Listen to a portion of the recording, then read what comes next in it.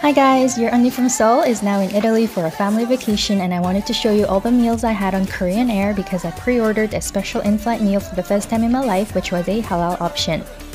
During this 12-hour flight, Korean Air served 2 full meals and snacks in between. As soon as the plane took off, I received my first halal meal. Not gonna lie, I was a little nervous because I had no idea what kind of food I'd be getting.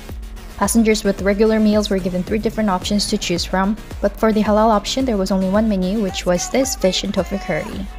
This is the moment I felt so happy about choosing halal option though, because this fish and tofu curry was bomb. 2 chunks of fried tofu and fried fish each came with this creamy, flavorful curry sauce that was a perfect match for my white rice, and I genuinely enjoyed every bite of this fish and tofu curry. Although it would have been nice if I was given some other options to choose from, I'm glad that the airline was able to provide special meals for the passengers with different dietary restrictions. Stay tuned for part 2 to see what halal snack and breakfast I got on Korean Air. Ciao!